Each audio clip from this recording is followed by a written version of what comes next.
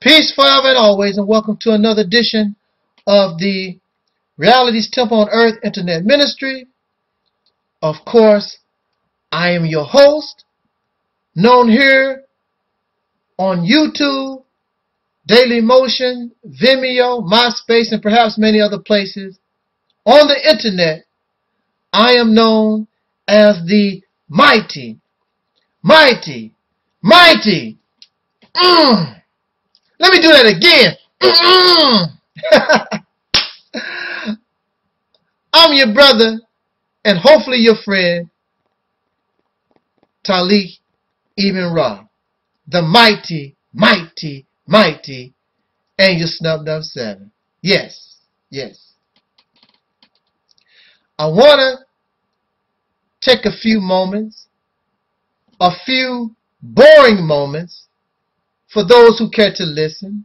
Most of the things that I talk about is boring.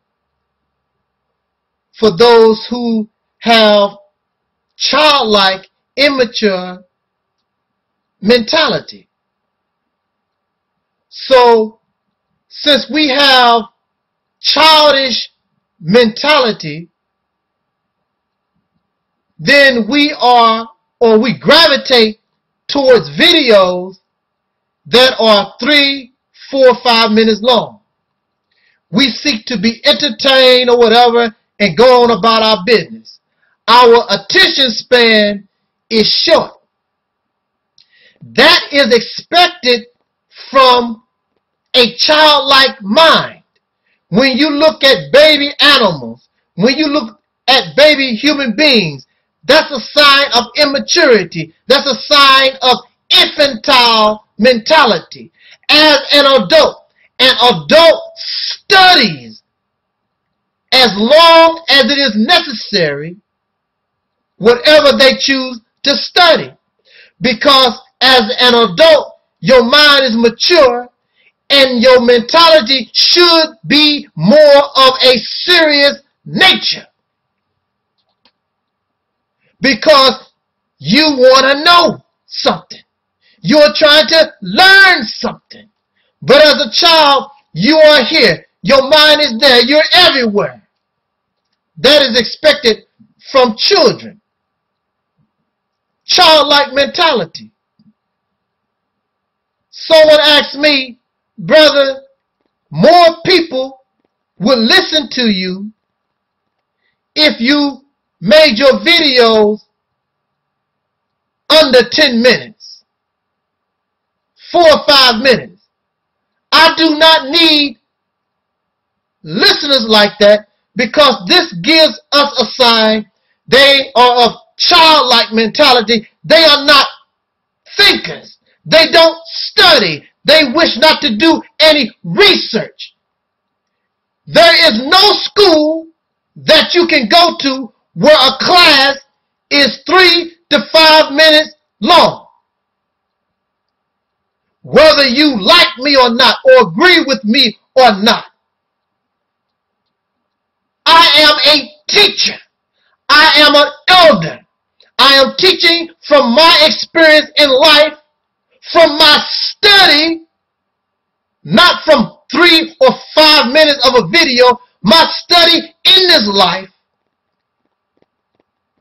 my study of the education that has been presented to me that took longer than 3 or 5 or 10 minutes that you get in a video.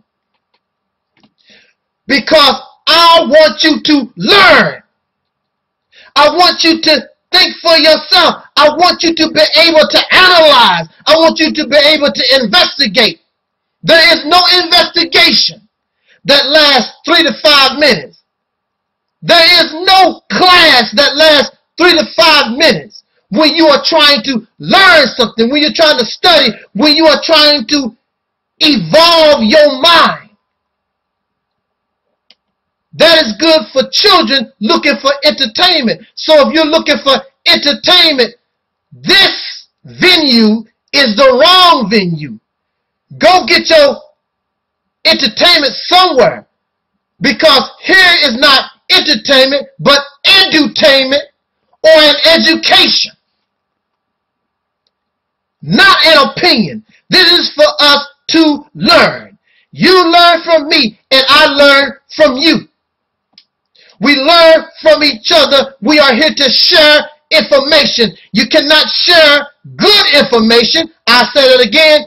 You cannot share good information in 3 to 5 minutes. You can give your little tacky opinion, or you can offer entertainment in 3 to 5 minutes. We are not here, and I am not here. This ministry is not here to entertain nobody, but to educate your mind and cause you to grow. But for those who wish to continue to be childlike in the mind, for those who wish to continue to be children of God, but you have no desire to grow up, and you want to be a child, you want to be a Kids R Us. What's that? Toys R Us kid. That's what you want to be. Then you can be that. But don't come here trying to perpetrate a fraud, acting like you want to be an adult when you, in reality, are a child. Either you are going to be an adult and you speak and act like an adult, or just stay and go to where they service children. Go somewhere where they have sand castles and merry-go-rounds and all those things and dolls or whatever that you need, these Xboxes and video games, that they entertain the child's mind. But here, we are here to educate one another and inspire one another to your fullest potential, your fullest greatness, as great as you can be. And all of us are great. You don't have to be somebody famous. In fact, you could end up and you could turn out to be somebody famous. But we are all great, because all great people stand on somebody. Michael Jackson did not become great by himself. There were many fans, there were many things up under Michael Jackson that pushed him to that level of greatness along with his talent. But without the fans, without the people that bought the records, without the ones that listened to the music, he could not have reached that magnitude. All your famous people in our struggle of black liberation, from Martin Luther King, Elijah Muhammad, Malcolm X, Nat Turner, everybody had somebody to help them, to lift them up. And when they became great, then you became great, even though nobody knew who you were. I helped somebody become great. You help somebody become great, and we help people become rich every day. But nobody knows who we are and don't care. But I care. And we are here not talking because I want to be great, but because we're talking because you're my brother and you're my sister. We are together in a struggle, learning and sharing information so that we can empower ourselves. So not only one person can stand out, Jesse Jackson, Al Sharpton, Louis Farrakhan, whoever, but we want to be great as an entire people. It's beautiful to have a great actor like Will Smith, a great singer like Prince, a great corporation like Bob Johnson created in Black Entertainment Television, BET. Oh, that's nice. But what we are striving for in this struggle is the greatness and to show the potential of an entire people that all of these come from. And those who are great must understand, I don't care how much money you have. I don't care who you think you are. You are no greater than your people. So Oprah is still called a nigger. Will Smith is still a nigger. Jada Smith is still a nigger. Colin Powell is still a nigger as far as many folks are concerned, because you come from up out of niggerdom.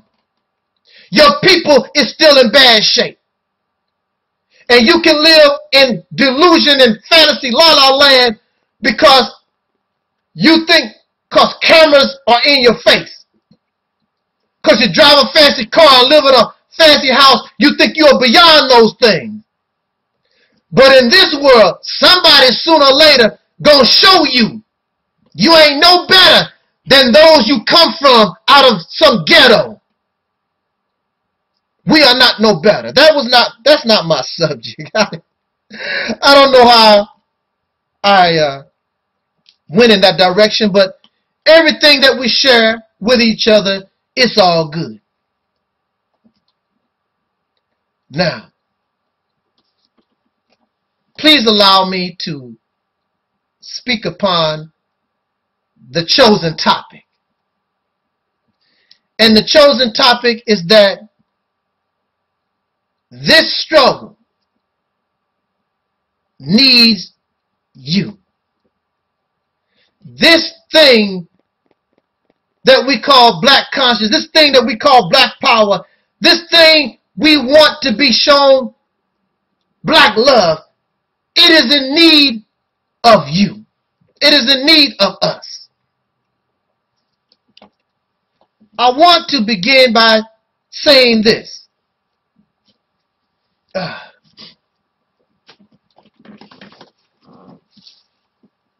When I was in the Nation of Islam under the leadership of Brother Louis Farrakhan, well, actually prior to that, when I was a little boy, I was inspired by the teachings of the Honorable Elijah Muhammad. Most of you who have listened to my videos and have spoken to me, you know this. After listening and after the application of the messenger of Allah's teaching, I wanted to be part of what he represented. Unfortunately, when he was among